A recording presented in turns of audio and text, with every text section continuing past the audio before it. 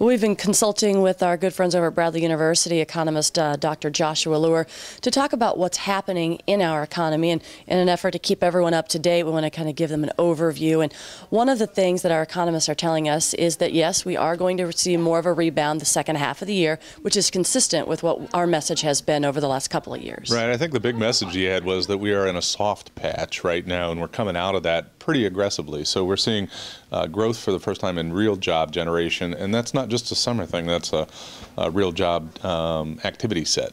And he also had something to say about interest rates, and watch for some changes maybe in the summer, but nothing to really be overly alert or anything to really raise the eyebrows about, right? Yeah, he actually got pretty detailed, and I think he was looking at food prices sort of increasing as a primary driver for inflation, and then gas prices going up, although he did say that they anticipate that the gas pricing right now is pretty much an anomaly based around some of the conflicts in the Mediterranean and Libya. So he's estimating that those gas prices will come back down here in summertime.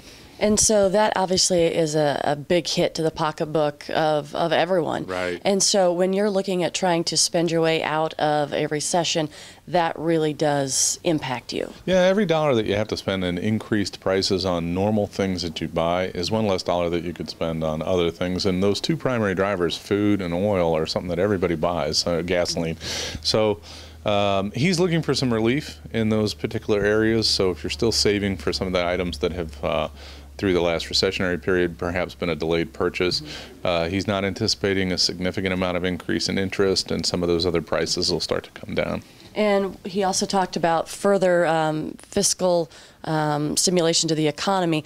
But really, if things continue to progress the way they are right now, we shouldn't need any more fiscal stimulus as we've seen in the past. Yeah, not on a federal level, although what his inclination was, if you don't do a bunch of right things in the state of Illinois, including keeping taxes in check and doing a bunch of other things, that there could be some public policy things that go on that really negatively impact our ability to get out of the economy on a localized basis. So from a federal standpoint, no more stimulus needed, but on a local and state level, we really need to keep those taxes in check so that folks have enough money to spend through the economic recession. And with all of our friends of the Heartland Partnership family of companies, the business community, the bottom line for them is soft patch right now, slowly, and that's the key word, slowly we are recovering and coming out of everything. You know, that's true, and I think we're going to spend a little time in our next session talking about what some of the summer hire practices look like and some of the permanent job shifts. So right now, all the indicators show we're feeling pretty good. It's still not in full force, still not,